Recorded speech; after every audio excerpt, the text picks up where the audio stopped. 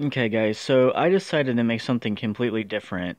I made chicken Marcelli.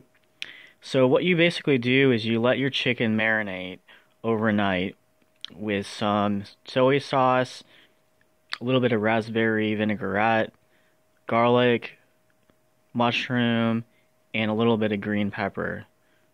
So after you basically do that, the following day, you put all this in a lovely, fancy little pot on the stove and you basically let it cook for 10 to 15 minutes. I'm gonna say on medium. Then you order up yourself a can of condensed milk, and then you add some fresh garlic. Kind of stir that in with everything. Make sure that you don't burn the chicken. Turn the temperature down to low. After that, you take a can of chicken broth and you add that in there, kind of mix it together. Again, you don't want to overcook it, so keep it on medium for about 10 to 15 minutes. Then after that, you put everything into like a crock pot, and basically you put the crock pot, saying on high for about 20 minutes. Kind of let everything kind of cook together.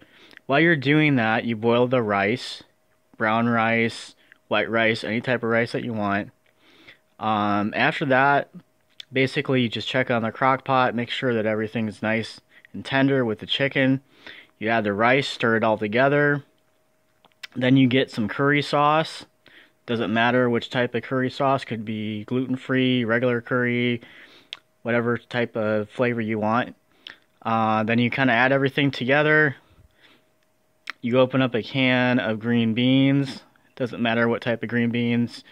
I use Italian style cut green beans. You add all this together, and there you go. There's your meal. So I will zoom in here. And I've been kind of munching on this basically for the last probably day. And this is a really interesting meal.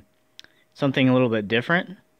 So if you like, Indian food or spicy curry food, this is definitely up your alley.